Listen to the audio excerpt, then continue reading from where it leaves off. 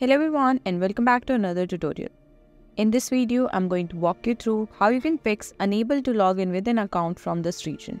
Error in League of Legends Wild Rift.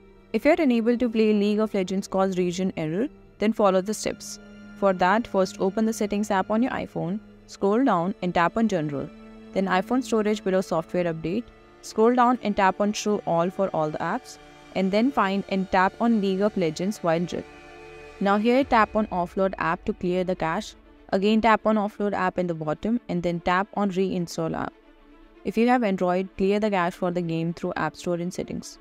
Once the app reinstalls, this error occurs as you can only play the game from Western countries like UK or US, or it's not available in some countries.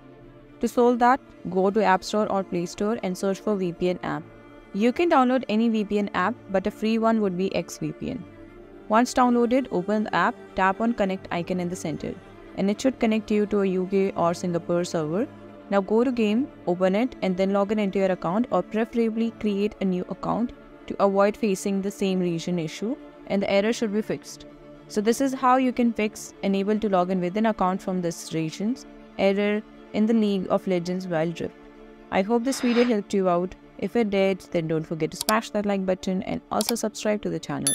I will see you in the next one. Till then, take care.